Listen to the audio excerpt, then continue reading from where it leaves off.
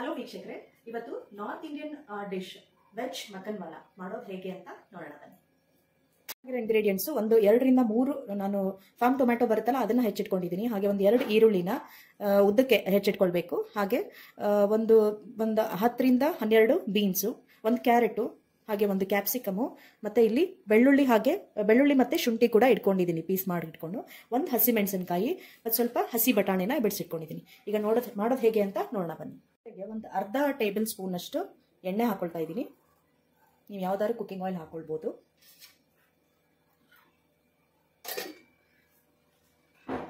ಈ ಟೊಮ್ಯಾಟೊ ಮತ್ತೆ ಈರುಳ್ಳಿನ ನಾವು ಫ್ರೈ ಮಾಡ್ಕೊಳ್ಬೇಕಾಗತ್ತೆ. ಸೊ ನಾನು ಅದಕ್ಕೆ ಹಾಕೊಳ್ತಾ ಇದ್ದೀನಿ. ಫಸ್ಟ್ ಈರುಳ್ಳಿ ಹಾಕೊಳ್ತಾ ಇದ್ದೀನಿ, ಹಾಗೆ ಟೊಮ್ಯಾಟೊ ಕೂಡ ಹಾಕೊಳ್ತಾ ಇದ್ದೀನಿ. ಮಿಕ್ಸ್ ಮಾಡ್ಕೊಳ್ಳೋಣ ಚೆನ್ನಾಗಿ. ನೀವು ಬೇಕಿದ್ರೆ ಸ್ವಲ್ಪ ಉಪ್ಪನ್ನ ಸೇರಿಸಿ 1/4 ಚಮಚದಷ್ಟು ಪಿಂಕ್ ಸಾಲ್ಟ್ ಹಾಕೊಳ್ತಾ ಇದ್ದೀನಿ ನಾನು. ಪಿಂಕ್ ಸಾಲ್ಟ್ ತುಂಬ ಒಳ್ಳೆಯದು, ಯಾಕೆಂದರೆ ಇದರಲ್ಲಿ ನ್ಯಾಚುರಲ್ ಆಗಿ ಅಯೋಡಿನು ಮತ್ತು ಬೇರೆ ಮಿನರಲ್ಸ್ ಎಲ್ಲ ಇರುತ್ತೆ. ಸೊ ಇದನ್ನು ಸ್ವಲ್ಪ ಉಪ್ಪು ಹಾಕಿದ್ರೆ ಬೇಗ ಇದು ಬೇಯ್ಕೊಳ್ಳುತ್ತೆ ತರಕಾರಿ ಎಲ್ಲ. ಇಲ್ಲಿ ಇನ್ನೊಂದು ಪಾತ್ರೆ ಇಟ್ಕೊಂಡಿದ್ದೀನಿ, ಅದಕ್ಕೆ 1 ಟೇಬಲ್ ಸ್ಪೂನ್ ಅಷ್ಟು ಎಣ್ಣೆ ಹಾಕೊಂಡಿದ್ದೀನಿ. ಈಗ ಈ ಮಿಕ್ಕಿರೋ ತರಕಾರಿ ಇದೆ ಅಲ್ಲ, ಇದರಲ್ಲಿ ಬೇಯಿಸ್ಕೊಂಡು ಬಿಡೋಣ. ಈ ಹಸಿ ಮೆಣಸಿನಕಾಯಿನ ನಾನು ಇದಕ್ಕೇನೆ ಹಾಕ್ತೀನಿ, ಈ ಪಾತ್ರೆಗೇನೆ. ನೋಡ್ಬೋದು ನೀವು ಇಲ್ಲಿ ಪಾತ್ರೆ ಇಟ್ಟಿದ್ದೀನಲ್ಲ, ಈರುಳ್ಳಿ ಮತ್ತು ಟೊಮೆಟೊ ಹಾಕೊಂಡಿರೋ ಪಾತ್ರೆಗೆ ಹಾಕೊಳ್ತಾ ಇದ್ದೀನಿ. ಈ ಮಿಕ್ಕಿರೋ ತರಕಾರಿನ ಮಾತ್ರ ಇದಕ್ಕೆ ಹಾಕೋತೀನಿ. ಬೆಳ್ಳುಳ್ಳಿ ಶುಂಠಿನ ಹಾಗೆ ಇಟ್ಕೊಳ್ಳೋಣ, ಇದನ್ನು ರುಬ್ಬಕ್ಕೆ ಹಾಕೊಳ್ತೀನಿ. ಸೊ ಈಗ ಇದಕ್ಕೆ ಸಾಸಿವೆ, ಸ್ವಲ್ಪ ಜೀರಿಗೆ ಹಾಕೊಂಡು ಇಲ್ಲೊಂದು ಪ್ಲೇಟ್ ಮುಚ್ತಾ ಇದ್ದೀನಿ ನಾನು, ಚಟಪಟ ಅಂತ ಸಿಡಿಯೋಕ್ಕೆ.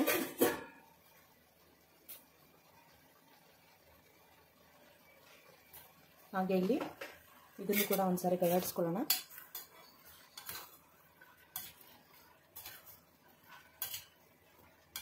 ಆಯಿತು, ಇದು ಚಟಪಟ ಅಂತ ಸಿಡಿತಾ ಇದೆ.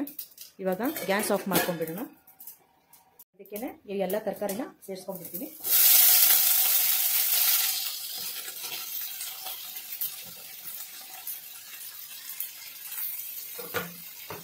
ಹಾಗೆ ಈ ಗ್ರೀನ್ ಪೀಸ್ ಕೂಡ ಸೇರಿಸ್ಕೊಳ್ತಾ ಇದ್ದೀನಿ. ಇವಾಗ ಇದನ್ನು ಚೆನ್ನಾಗಿ ಮಿಕ್ಸ್ ಮಾಡ್ಕೊಳ್ಳಿ. ಟೀ ಸ್ಪೂನ್ ಅಷ್ಟು ನಾನು ಉಪ್ಪನ್ನ ಸೇರಿಸ್ತಾ ಇದ್ದೀನಿ ಇದಕ್ಕೆ. ನೀವು ಉಪ್ಪು ಹಾಕಿ ಬೇಯಿಸ್ಕೊಂಡ್ರೆ ಬೇಗ ತರಕಾರಿ ಬೇಯುತ್ತೆ, ಇದೊಂದು ಇಂಪಾರ್ಟೆಂಟ್ ಟಿಪ್ಪು.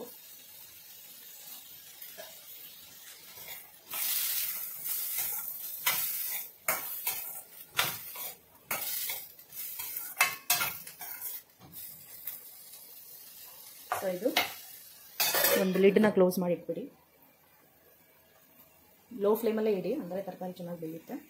ಇವಾಗ ಬೆಂದಿದೆ ನೋಡಿ, ನೀರು ಬಿಟ್ಕೊಂಡಿದೆ, ನೋಡ್ಬೋದು ನೀವು. ಇವಾಗ ಇಷ್ಟ ಆದರೆ ಸಾಕು. ಇದು ಗ್ಯಾಸ್ ಆಫ್ ಮಾಡ್ಕೊಂಡ್ಬಿಡೋಣ. ಇದನ್ನ ಸ್ವಲ್ಪ ಅವಾಗ ಕೈಯಾಡ್ತಾ ಇರಿ, ಇಲ್ಲಾಂದರೆ ಸೀದೋಗ್ಬಿಡುತ್ತೆ.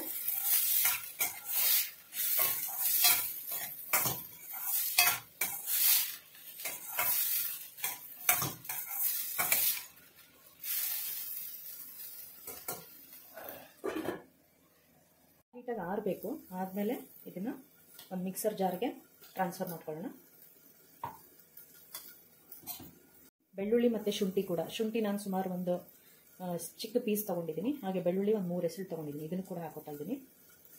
ಕ್ಯಾಶು ಅಥವಾ ಗೋಡಂಬಿನ ಹಾಕೊಳ್ತಾ ಇದ್ದೀನಿ, ಒಂದು 2 ಪೀಸು. ಜಾಸ್ತಿ ಕೂಡ ಹಾಕೋಬೋದು ಗೋಡಂಬಿನ, ಬಟ್ ನಾನು ಫ್ಯಾಟ್ ಕಂಟೆಂಟ್ ಜಾಸ್ತಿ ಇರುತ್ತೆ, ಕೊಲೆಸ್ಟ್ರಾಲ್ ಜಾಸ್ತಿ ಇರುತ್ತೆ ಅಂದ್ಬಿಟ್ಟು ಕಡಿಮೆ ಹಾಕ್ತಾ ಇದ್ದೀನಿ. ಇವಾಗ ಆಗಿದೆನಾ ಅಂತ,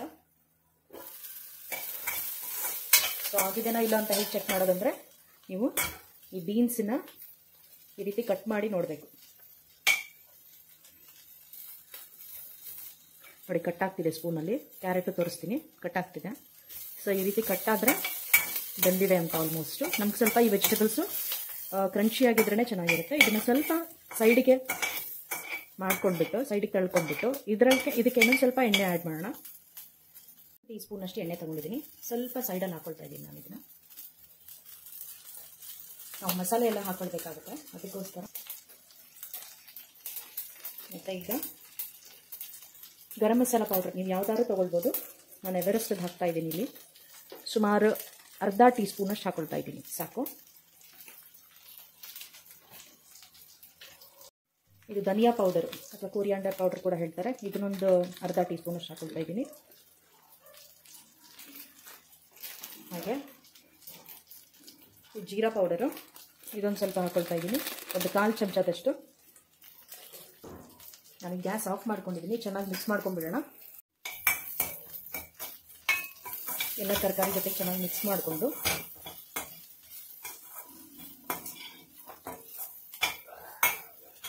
ಖಾರ ಪುಡಿ ಒಂದು ಅರ್ಧ ಟೀ ಸ್ಪೂನ್ ಅಷ್ಟು ಮಾತ್ರ ಹಾಕ್ತಾ ಇದ್ದೀನಿ, ಯಾಕೆಂದರೆ ನಾವು ಆಲ್ರೆಡಿ ಹಸಿಮೆಣಸಿನಕಾಯಿ ಮತ್ತು ಈ ಗರಂ ಮಸಾಲ ಎಲ್ಲ ಹಾಕಿರೋದ್ರಿಂದ ಅದು ಖಾರ ಇರುತ್ತೆ.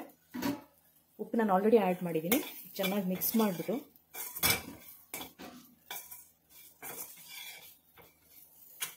ಟೀ ಸ್ಪೂನಷ್ಟು ಅರಿಶಿಣದ ಪೌಡರು, ಸ್ಪೂನಷ್ಟು ಸಕ್ಕರೆ ಹಾಕ್ತಾ ಇದ್ದೀನಿ. ಇದು ಆಪ್ಷನಲ್ಲು, ಇದು ಹಾಕಿದ್ರೆ ರುಚಿ ಇರುತ್ತೆ, ಚೆನ್ನಾಗಿ ಬರುತ್ತೆ. ಸೊ ಇದನ್ನೆಲ್ಲ ನಾನು ಡ್ರೈ ಆಗೇ ಮಿಕ್ಸ್ ಮಾಡ್ತಿದ್ದೀನಿ, ಯಾಕೆಂದರೆ ನಾನು ಅದನ್ನು ರುಬ್ಕೊಂಡ್ಬಿಟ್ಟು ಗ್ರೇವಿ ಹಾಕಬೇಕು. ಗ್ಯಾಸ್ ಆಫ್ ಮಾಡಿ ಇಟ್ಕೊಂಡಿದ್ದೀನಿ. ಚೆನ್ನಾಗಿ ಮಿಕ್ಸ್ ಮಾಡಿಬಿಟ್ಟು ಇಟ್ಕೊಳ್ಳೋಣ, ಇಟ್ಕೊಂಡ್ಬಿಡೋಣ. ಇದಕ್ಕೆ ಹಾಕೊಂಡ್ಬಿಡ್ತೀನಿ. ಈಗ ಇದನ್ನು ತಿರ್ಗಾ ಗ್ಯಾಸ್ ಆನ್ ಮಾಡ್ಕೊಳ್ಳೋಣ. ಇದು ಚೆನ್ನಾಗಿ ನೀವು ಇನ್ನೊಂದು ಸ್ವಲ್ಪ ಹೊತ್ತು ಬೇಯಿಸ್ಕೊಳ್ಬೇಕಾಗುತ್ತೆ. ಚೆನ್ನಾಗಿ ಇದು ನೋಡ್ಕೊಳ್ಬೇಕು, ನೀವು ಕನ್ಸಿಸ್ಟೆನ್ಸಿ ನೋಡಿಕೊಂಡು ನೀರು ಆ್ಯಡ್ ಮಾಡ್ಕೋಬೇಕು. ಸ್ವಲ್ಪ ನಾನು ನೀರು ಹಾಕ್ತೀನಿ ಇದಕ್ಕೆ.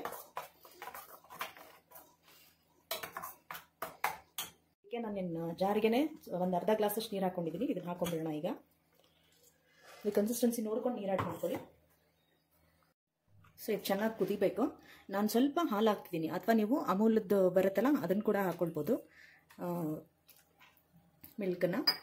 ಸೊ ಈ ಹಾಲನ್ನು ಕೂಡ ಹಾಕ್ಕೊಳ್ಬೋದು, ನಿಮ್ಗೇನು ಇಲ್ಲ ಅಂದರೆ ಕ್ರೀಮ್ ಬರುತ್ತಲ್ಲ, ಅಮೂಲ್ ಕ್ರೀಮ್ ಬರುತ್ತೆ, ಅದನ್ನು ಹಾಕ್ಕೊಳ್ಬೋದು. ಸೊ ಇದನ್ನು ಹಾಕೋದ್ರಿಂದ ನಿಮಗೆ ಕ್ರೀಮಿ ಟೆಕ್ಸ್ಚರ್ ಬರುತ್ತೆ. ಆಮೇಲೆ ಶುಂಠಿ ಬೆಳ್ಳುಳ್ಳಿ ಎಲ್ಲ ಯೂಸ್ ಮಾಡೋದ್ರಿಂದ ಅದು ಶೀತ, ಕೆಮ್ಮು, ನೆಗಡಿ ಎಲ್ಲ ಇದ್ದರೆ ಕಡಿಮೆ ಆಗುತ್ತೆ. ಇದು ಸ್ವಲ್ಪ ಚೆನ್ನಾಗಿ ಕುದಿಬೇಕು. ನಾನು ಲಾಸ್ಟಲ್ಲಿ ಕಸೂರಿ ಮೇಥಿನ ಹಾಕ್ತಾಯಿದ್ದೀನಿ. ಹಾಕ್ಬಿಟ್ಟು ಒಂದ್ಸರಿ ಮಿಕ್ಸ್ ಮಾಡಿಬಿಡಿ. ಸೊ ವೆಜ್ ಮಕ್ಕನ್ವಾಲ ರೆಡಿ ಆಯಿತು. ಇದನ್ನು ನೀವು ತಂದೂರಿ ರೋಟಿ, ಚಪಾತಿ ಜೊತೆಗೆಲ್ಲ ತಿನ್ಬೋದು, ಚೆನ್ನಾಗಿರುತ್ತೆ. ವೆಜ್ ಮಕ್ಕನ್ವಾಲ ರೆಡಿ ಆಯಿತು. ನೀವು ಕೂಡ ಟ್ರೈ ಮಾಡಿ, ಹೇಗಾಯ್ತು ಅಂತ ನನಗೆ ಕಮೆಂಟ್ ಮಾಡಿ ತಿಳಿಸಿ. ಹಾಗೆ ನನ್ನ ಚಾನಲ್ಗೆ ಇನ್ನೂ ಸಬ್ಸ್ಕ್ರೈಬ್ ಮಾಡಿಲ್ಲ ಅಂದರೆ ಸಬ್ಸ್ಕ್ರೈಬ್ ಮಾಡಿ, ಹಾಗೆ ಪಕ್ಕದಲ್ಲಿ ಬರೋ ಬೆಲ್ ಐಕನ್ ಕೂಡ ಪ್ರೆಸ್ ಮಾಡಿ. Thank you.